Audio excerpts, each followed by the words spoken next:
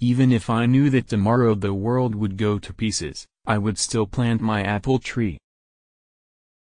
We are saved by faith alone, but the faith that saves is never alone. If you want to change the world, pick up your pen and write. So when the devil throws your sins in your face and declares that you deserve death and hell, tell him this: I admit that I deserve death and hell. What of it? For I know one who suffered and made satisfaction on my behalf. His name is Jesus Christ, Son of God, and where he is there I shall be also. I have so much to do that I shall spend the first 3 hours in prayer. This life therefore is not righteousness, but growth in righteousness, not health, but healing, not being but becoming, not rest but exercise.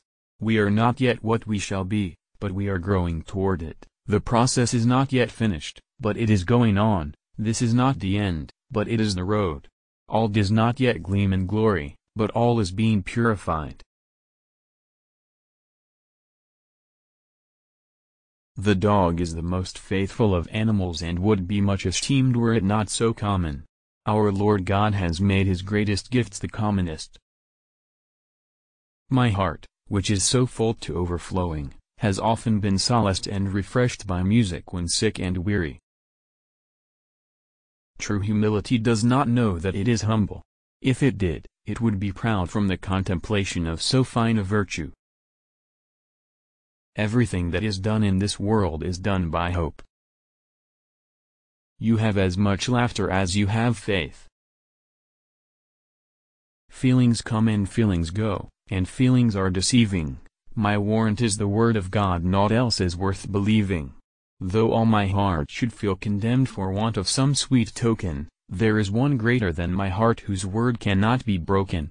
I'll trust in God's unchanging word till soul and body sever, for, though all things shall pass away, his word shall stand forever.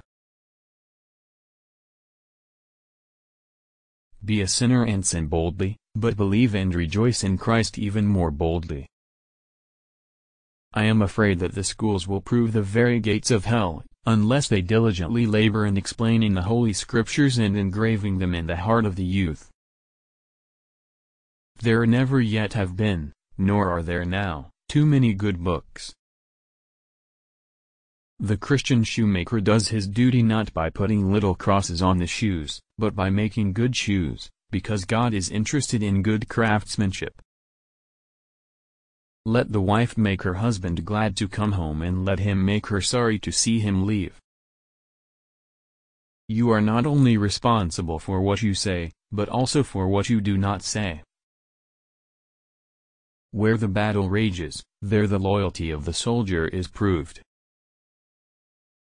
Whoever drinks beer, he is quick to sleep. Whoever sleeps long, does not sin. Whoever does not sin, enters heaven.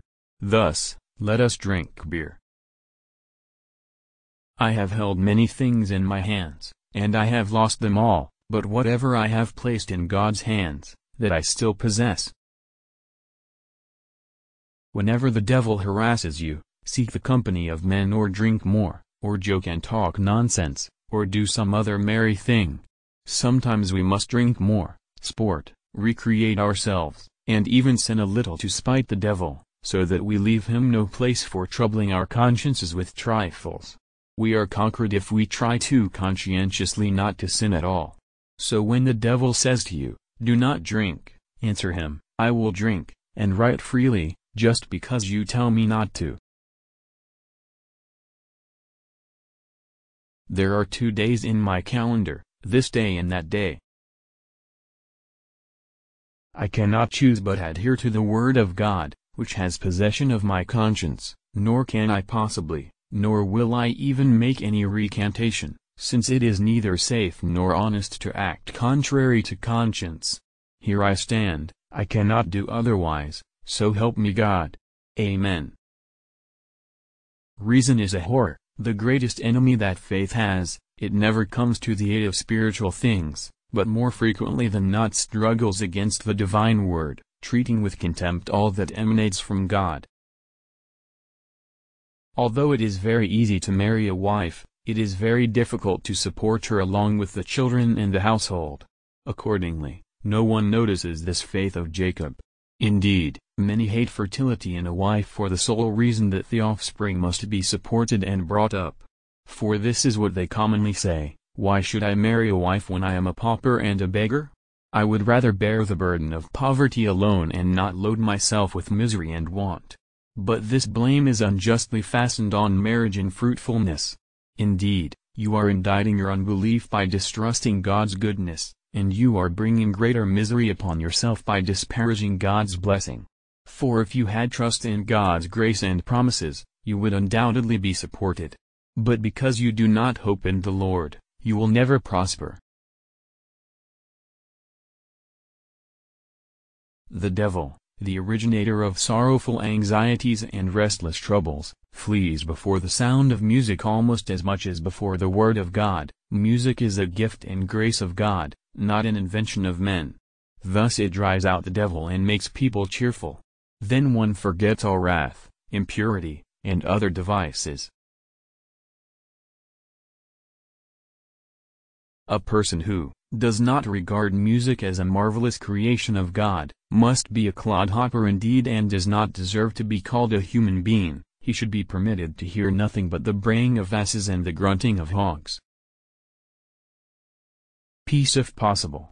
Truth at all costs. All who call on God in true faith, earnestly from the heart, will certainly be heard, and will receive what they have asked and desired. All the cunning of the devil is exercised in trying to tear us away from the word. You cannot keep birds from flying over your head, but you can keep them from building a nest in your hair. Since then your Seer Majesty and your Lordships seek a simple answer, I will give it in this manner, neither horned nor toothed. Unless I am convinced by the testimony of the Scriptures or by clear reason, for I do not trust either in the Pope or in councils alone, since it is well known that they have often erred and contradicted themselves. I am bound by the Scriptures I have quoted and my conscience is captive to the Word of God. I cannot and I will not recant anything, since it is neither safe nor right to go against conscience. May God help me. Amen. One book is enough, but 1,000 books is not too many. There is no more lovely, friendly and charming relationship, communion, or company than a good marriage. The best way to drive out the devil, if he will not yield to texts of Scripture, is to jeer and flout him, for he cannot bear scorn. It is neither right nor safe to go against my conscience,